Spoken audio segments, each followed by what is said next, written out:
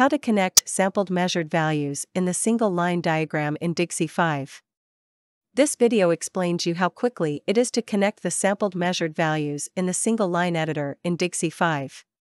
An advantage is that you can have a graphical representation of the sampled value subscriptions and their relation to the primary equipment. Furthermore, it reduces mistakes and increases your speed during the engineering of process bus applications.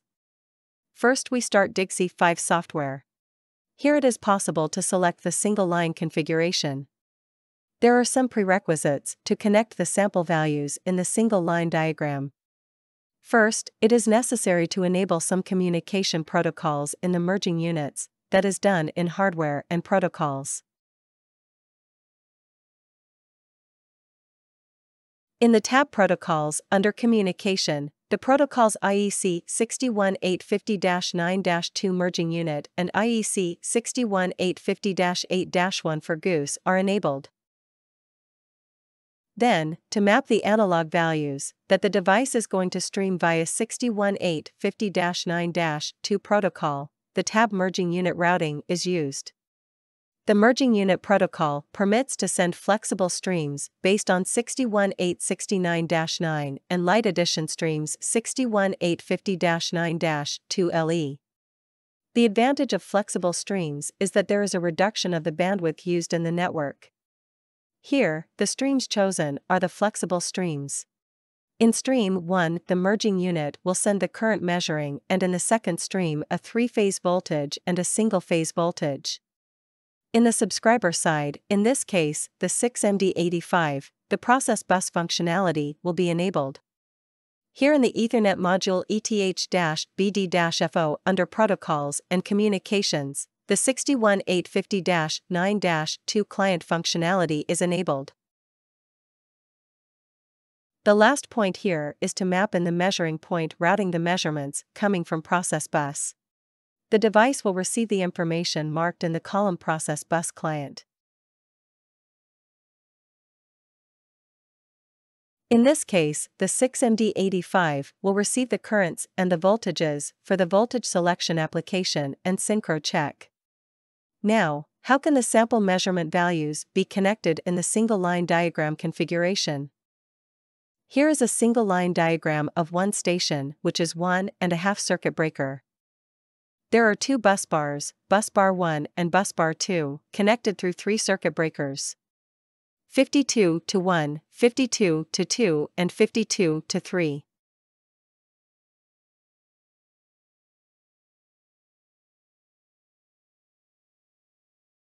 Basically, there are three areas, one per circuit breaker. Each area has one merging unit, each one with the circuit breaker and its own disconnectors.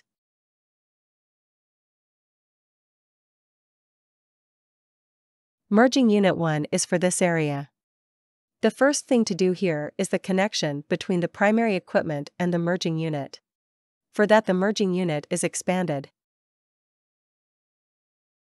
Here in SMV Publisher, all the measuring points with the SMV ID and the frequency can be seen. The current measuring point is connected to the current transformer B1. Then the voltage related with line, and finally, the voltage of bus bar 1. The connection between the publisher to the 6MD85, which act as a subscriber, needs to be done. The subscriber is the Bay controller 6MD85 that enables the remote control of the circuit breakers and disconnectors. The sampled measured values subscriber are finding here in the 6MD85. The connection from the SMV publisher cut a current 3 pH is done with the mouse to current in cut A in the subscriber side. The same is done with the line 1 voltage 3-phase as well as the bus bar AV single-phase voltage.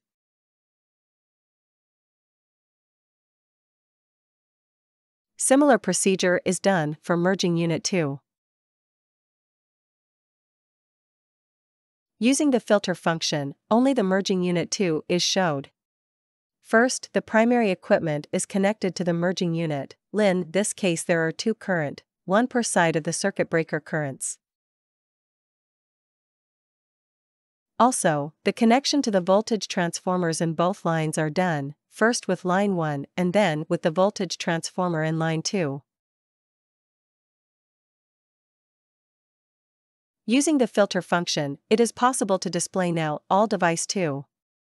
All the connections of the merging unit with the primary equipment are shown, not only for the process bus application, but also the connection of the function group circuit breaker to the measuring point in case there were requests in the parametrization.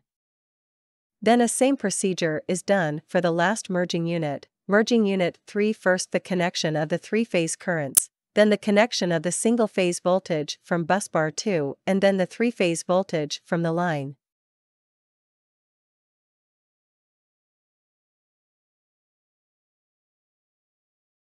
The last step is the connection of merging unit 2 and 3 with the client or subscriber, the 6MD85.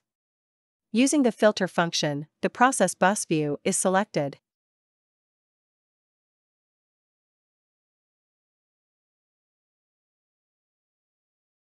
First, the connection of the merging unit 2 to the bay control unit. Starting with the connection of the two currents to the bay control unit. Then the voltages of line 1 and line 2. Now the last merging unit. First, the connection of the currents, always from the merging unit to the subscriber side, and then the voltages from line 2 and the busbar voltage from busbar B. This complex configuration was done in a very efficient and faster way. The last step is to export this information to the IEC 61850 station. Right-click on IEC station and click on Export Changes to IEC 61850 System Configurator. You can see the goose messages here. For more explanation, see our last video. Here we have the sampled values. There is no connection so far for the sampled values. I click on Sampled Measured Values Mapping through Topology. And you can see the destinations are now mapped. Now we click on Save. The last step is to import it back into the Digsi project.